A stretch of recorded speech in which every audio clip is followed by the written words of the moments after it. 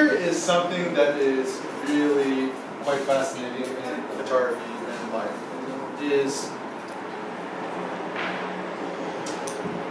Ever since you're young, you're kind of programmed with fear as a way of not dying, right? So all of us, in terms of our human DNA and our human biology, there's something called risk aversion or fear aversion. I'm sure you know, Mark, right? Yes. Right? So,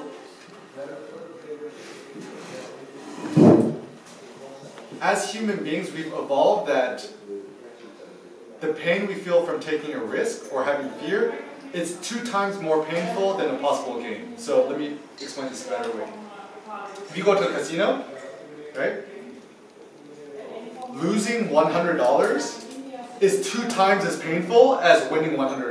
Does anyone here ever go to a casino, know that feeling? It's like, oh, you know, I lost $100. I could have bought like 10 sandwiches with that or something like that, right?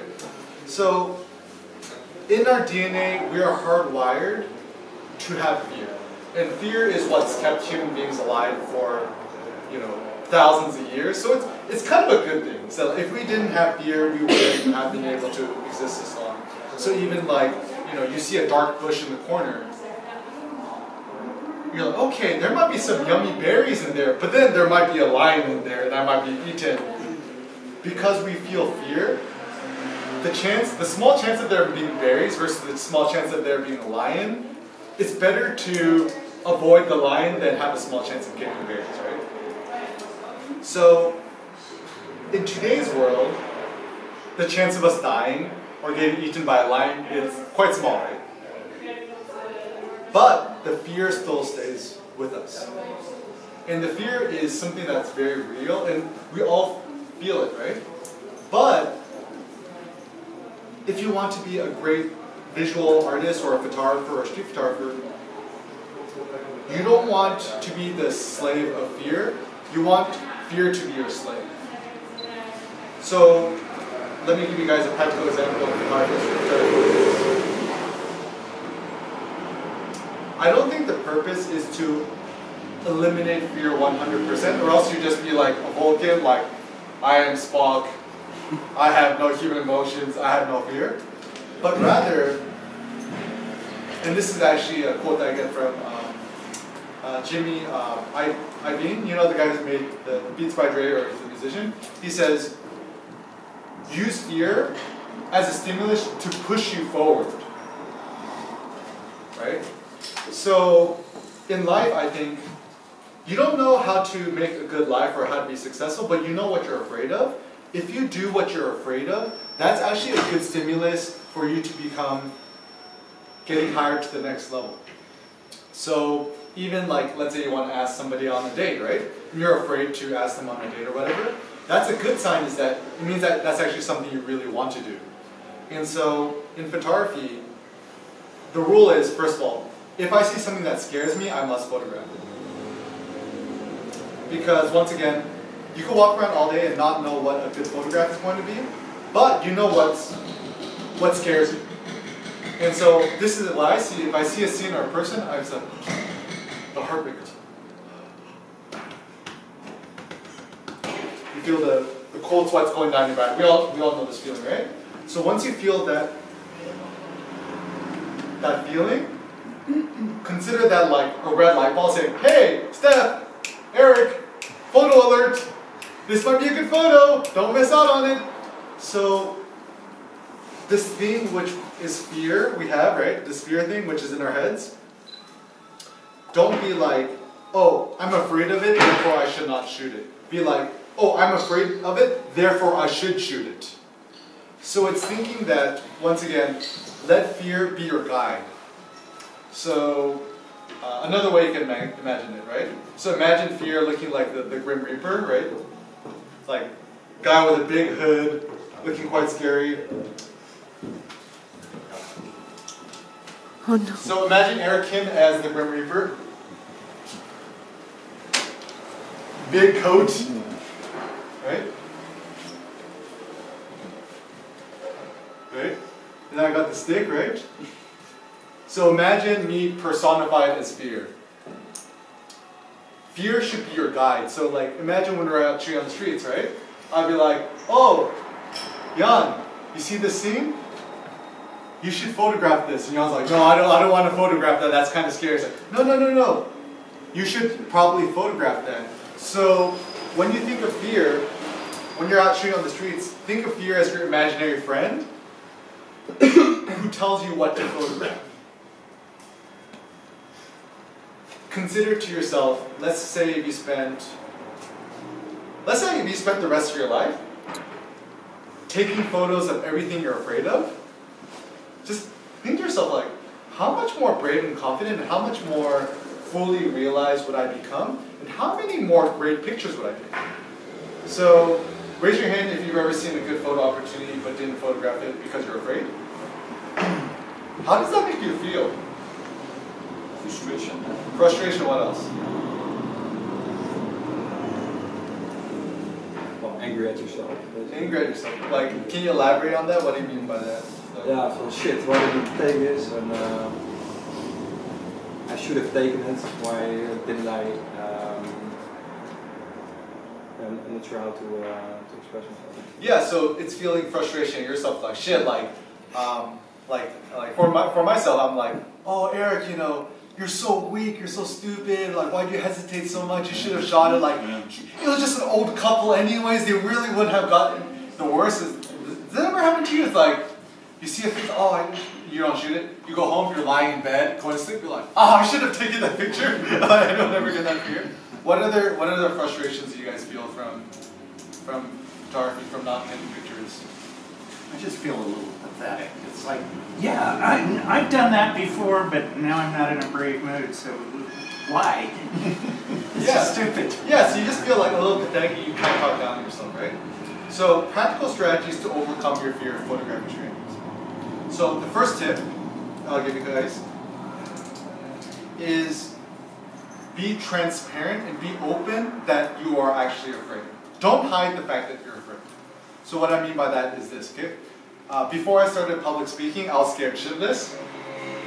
I was so afraid of talking in front of a group of strangers, right? The best technique I learned is before you do a speech, say, hey guys, my name's Eric. I'm really, really nervous to do the speech. Like I'm looking at like 300 of you guys. Please, just in case I stutter or if I mumble or I say something stupid, can you guys please understand? Have compassion?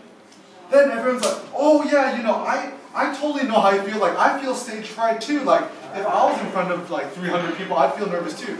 So when you're out shooting pictures, right? So let's say, you know, you see somebody and then they look fantastic, you want to photograph them. And you're like, oh, you know, excuse me, sir. You know, I'm out taking pictures for this photography class and my assignment is to overcome my fears and you know, you look so nice, I love your beard, I love your look. I'm really nervous to ask permission.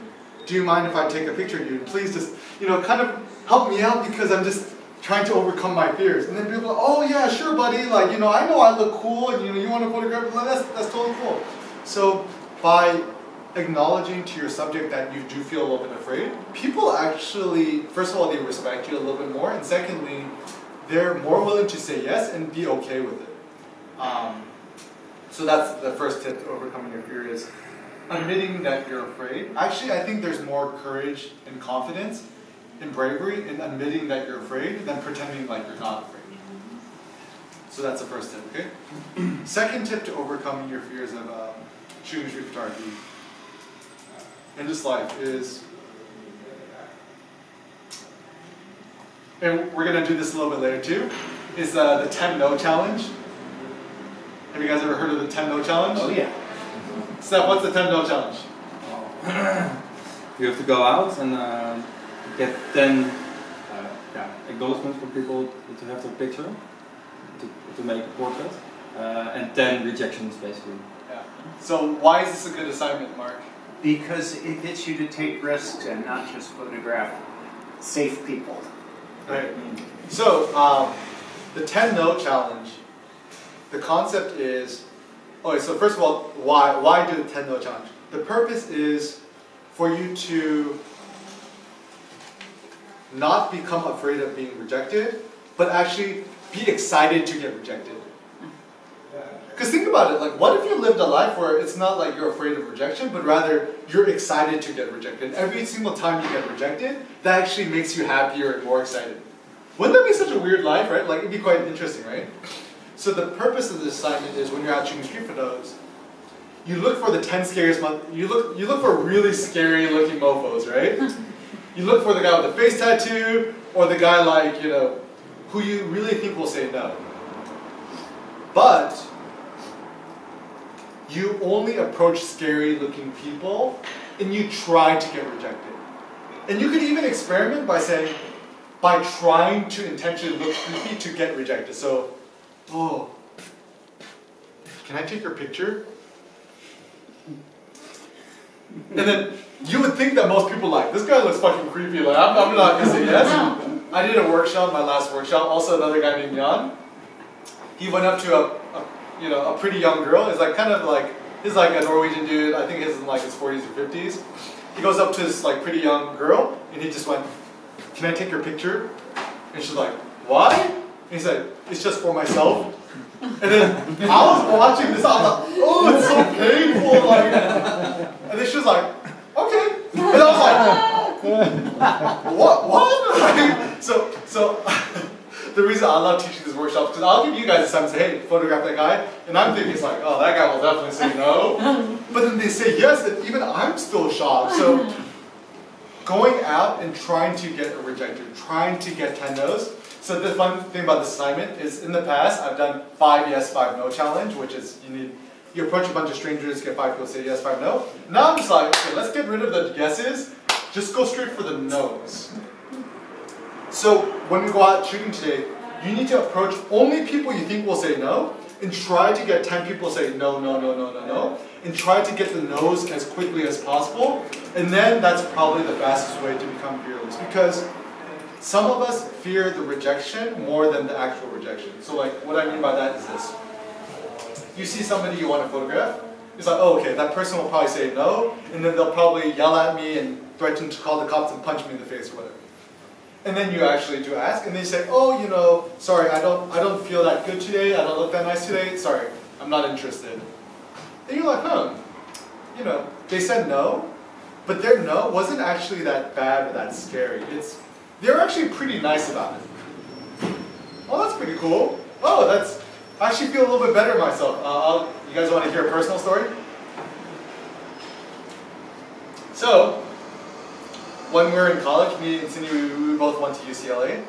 And Cindy was like, she had 5 or 6 other guys interested in her, and she was essentially like the goddess Athena. Like, everyone was trembling at her feet, and even me, right? Like, I pretend to be so cool and macho, but deep inside, I'm like, really nervous, right? So, like, I wanted to ask out Cindy on a date. I'm like, okay, how am I gonna do this, you know, like, oh, like, if I ask her this in this way, but what if she says no, then if she rejects me, so like, this is my imagination. I'm like, oh, Cindy, you know, you want to hang out, you want to grab some sushi or something? And then this is like what I had in my head. Cindy is like,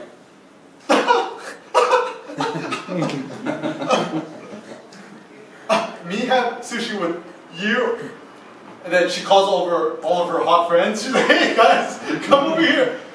Eric, this loser, Eric wants to ask me. And then like all 10 of her hot friends all pointing at me and laughing at me like, ha ha ha ha. And then I go down the spiral and then I wake up from my dream, okay? So that's my worst case scenario, right?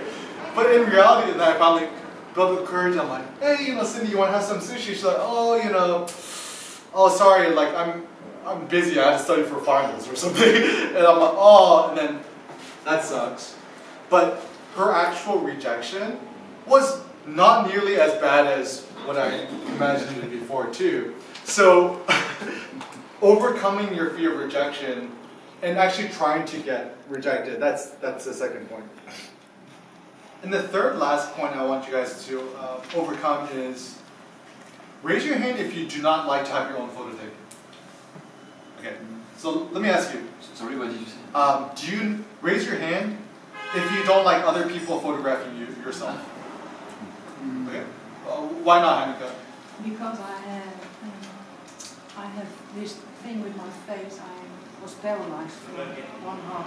So if you take a picture, there's a video that you can see where there is difference between the two. I think you have a lovely face. Oh, thank you. Who else doesn't like to be photographed?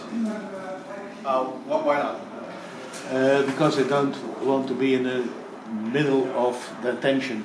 So please leave me on the background and I'm comfortable there and not in the middle. I'd say most people probably feel this, like you don't look the same in a photo. It's like hearing your voice recorded or something like that. Oh, anyone ever hear their own voice recording? Every time I watch my own YouTube videos, I'm like, Cindy, turn it off, turn it off. I hate the sound of my voice. Because in my mind, I sound and look much cooler than I think I do. Right? Psychologically, we assume that the rest of everybody else thinks the way we do, right? Of course, right? Like, because I'm the smartest person in the room, and of course everyone else thinks the way I do, right? So consider the fact, okay? If you think that, okay, so if I don't like having my own photo taken, right? I know why I don't like to have my photo taken, because, oh, I don't really like the look of my face, or, you know, this and that.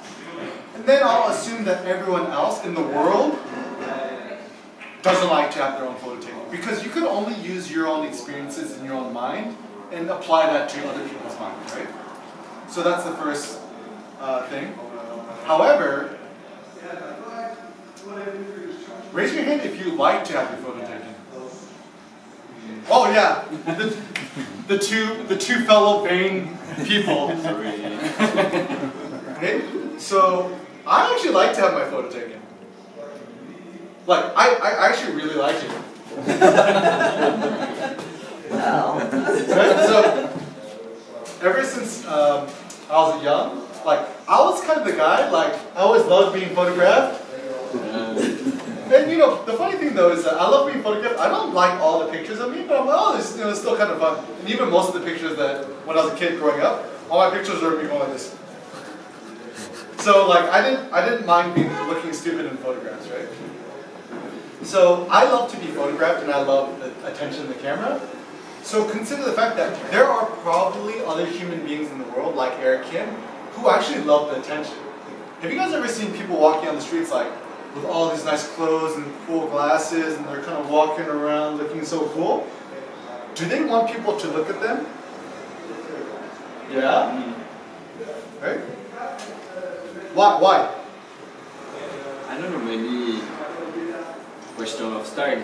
They take care of their style, so it's also to show their Confirmation basically. Yeah. They succeeded. Exactly. So a lot of people are like peacocks. So even imagine when I was in high school, I was a peacock. Imagine my hair, it was all bleached blonde. Big baggy clothes. I had a green hat, a green Adidas jacket, green Adidas shell toe shoes, green belt. So I love to show off, right? Because you want people to look at you. So there's some people in the world like me who love being photographed, right? So if you yourself don't like being photographed, you're going to assume everyone else doesn't like to be photographed, but that's not true. There's actually people in the world who like to be photographed. So I guess I have the benefit that because I like being photographed, I automatically assume everyone else likes to be photographed. Now, that's not true, but human psychology is fascinating is that if I'm able to share my passion or my worldview, it becomes infectious. That if I assume someone else likes to be photographed and I'm showing them the body language and the excitement, they're gonna be like, okay, yeah. Like they might usually not like being photographed, but they actually might be kind of get into it. So one of the best ways to overcome your fear of photographing strangers is being okay photographing yourself. So raise your hand if you ever do selfies. Right? Raise your hand if you hate selfies of yourself. Okay, so my practical suggestion is what you can do. Do a selfie project. You can even use your iPad. And what I would suggest is when you're doing a project, and this could be, obviously after the workshop, is spend a year to make self-portraits of yourself every single day. You could use, your camera and just do selfies of yourself in the mirror. You could use your phone. You could just do the selfie mode. Or what you could do is you could use the camera in front of your phone, and then you could hold it this way, or shoot reflections of yourself. Essentially what I want you guys to do is to be comfortable with your own face and the way you look, and also knowing how to control how you look. Because if I did a selfie of myself with my camera,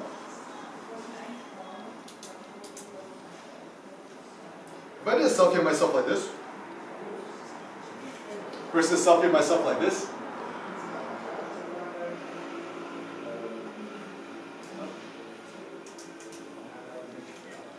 okay, so this is selfie at a high angle, selfie of Erica at a low angle.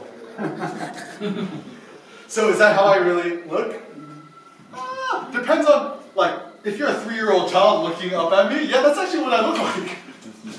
Right? So realize that one of the best ways to overcome your body image or how you feel about yourself is to feel okay with essentially how you yourself look, okay? So those are some practical, theoretical things in terms of overcoming your fears of photographic treatment. So let me guys transition and show you guys